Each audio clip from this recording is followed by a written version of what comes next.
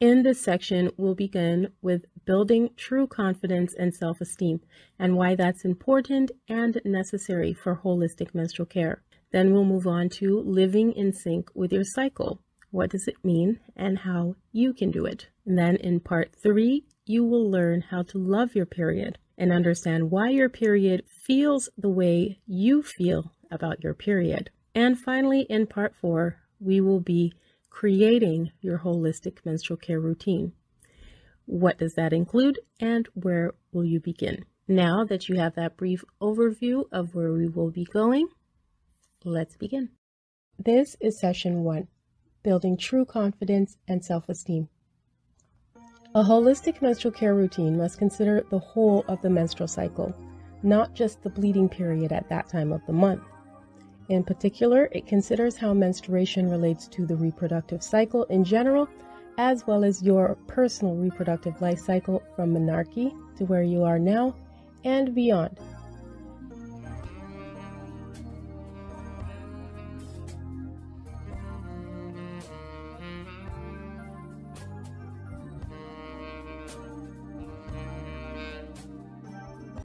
You are always welcome, but never obligated to discuss medical concerns or updates with your mentor, who can and should provide you information about or direct you to seek medical resources should you need it. A menstrual mentor is there to support you with your period-related concerns. Even if you just want to rant about period cramps or the cost of period products or hot flashes if you're dealing with menopause or perimenopause, you should always feel free to express yourself with your mentor.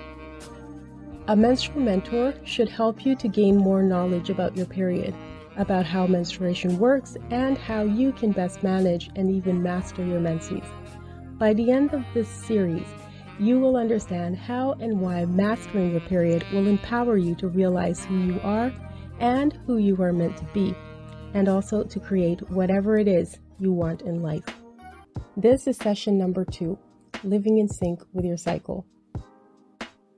So rather than letting outside forces dictate your life, you're listening to what your body is telling you and then making choices or taking actions that are in alignment with you and your needs.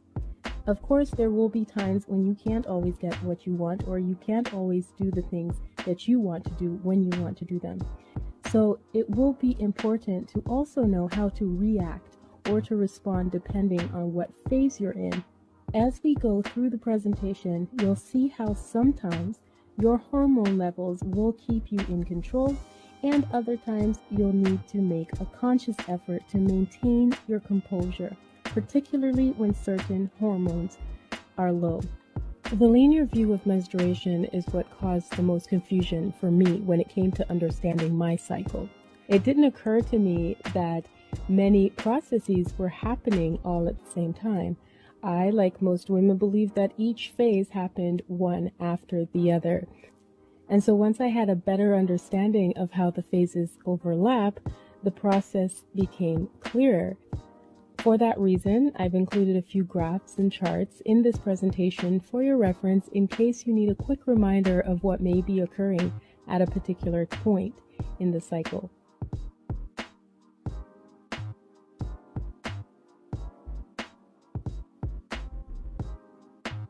Estrogen gradually rises during this phase.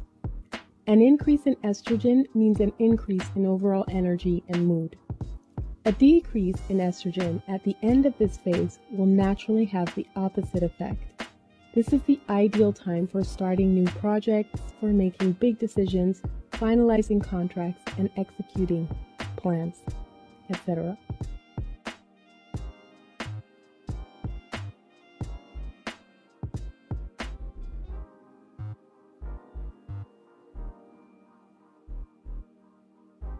When the producer produces a mature ovum, it releases it. Estrogen falls back to allow her partner, progesterone, to rise up. And progesterone is a steroid hormone.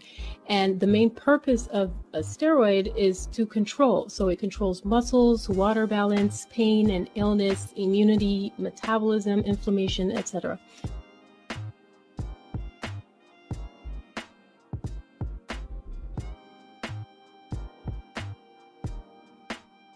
The womb first has to get a message from the ovaries, letting it know whether or not it should continue preparing for an egg or whether or not it should stop.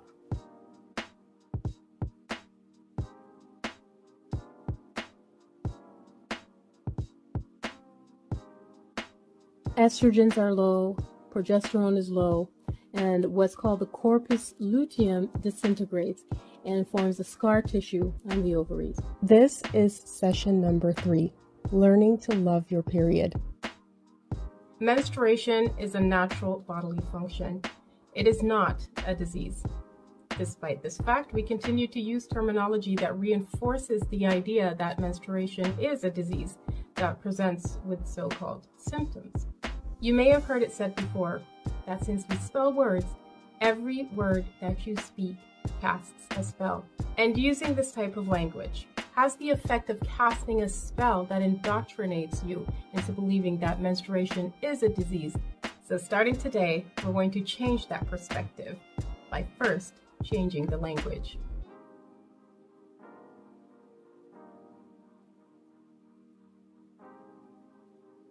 When we talk about a syndrome, we're talking about, according to dictionary.com, a group of symptoms which consistently occur together, or a condition characterized by a set of associated symptoms. So we're going to go from the PMS to the PMI, the premenstrual indicator or indicators. All right, so let's talk about your period.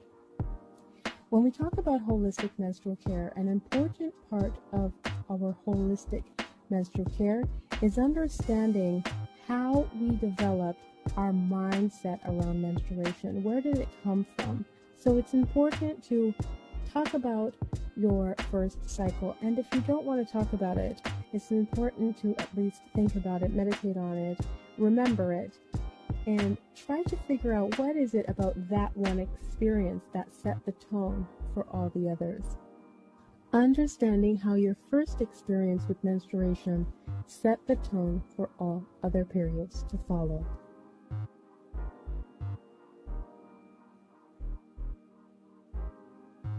How to start loving your period. Now, talking about your period is going to get you to love your period. So, first think of your first period, and then you'll think of or imagine the positives about that period. And then we're going to rewrite or retell your story, because your story might be a great period. So not everyone had a negative experience. So if it's just remembering the experience and then retelling the experience, that will help to reinforce positive feelings around it.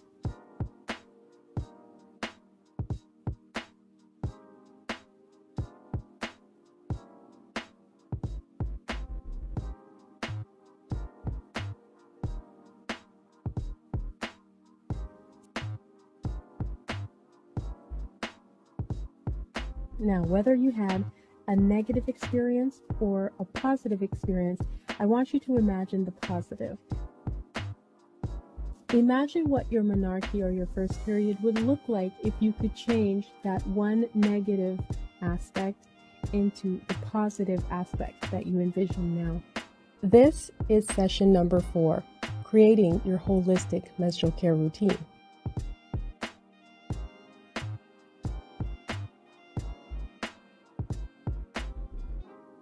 So what is holistic menstrual care? Holistic menstrual care is almost always confused with naturopathy. Women will use natural remedies to treat the symptoms of so-called PMS or menstrual cramps, and they'll call that holistic menstrual care.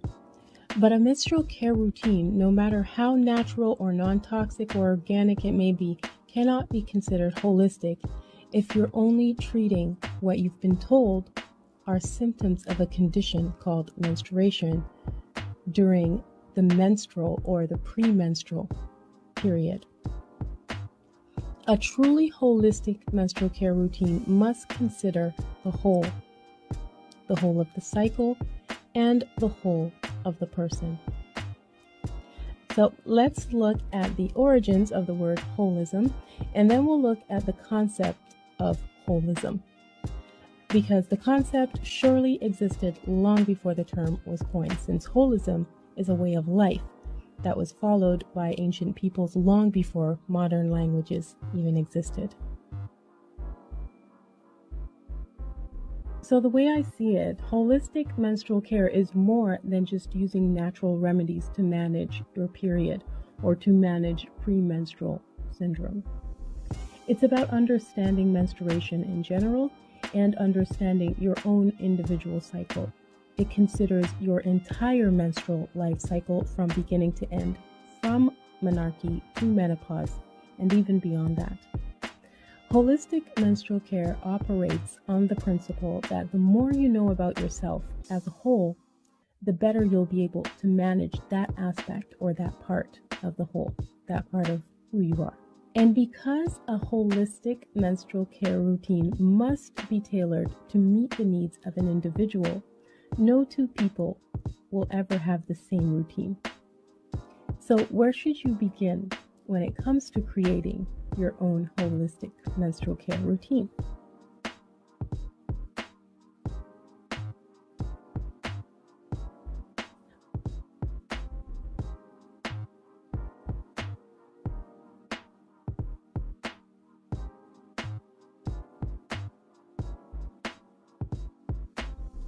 Know yourself, know your needs.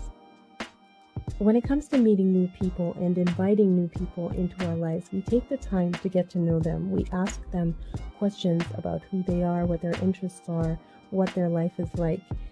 And sometimes we believe that we know ourselves just as much as we know the people around us, that we know ourselves better than we know the people around us.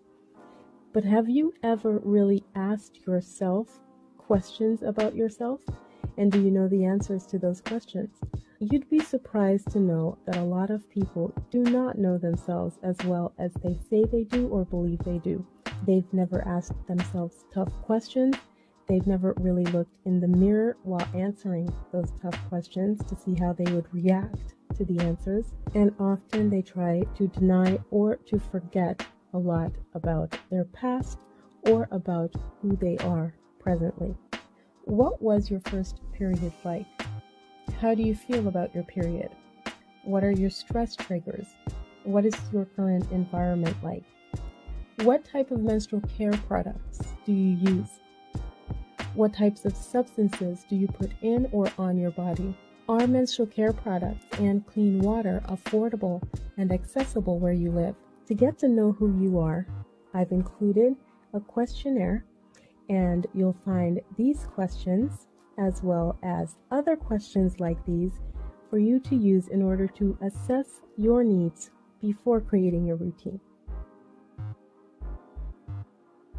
Once you know who you are and you're comfortable with who you are and you know what your needs are, then you will be ready to move on to the Pope's method to creating your own personal holistic menstrual care routine, one that takes into account your unique and individual needs.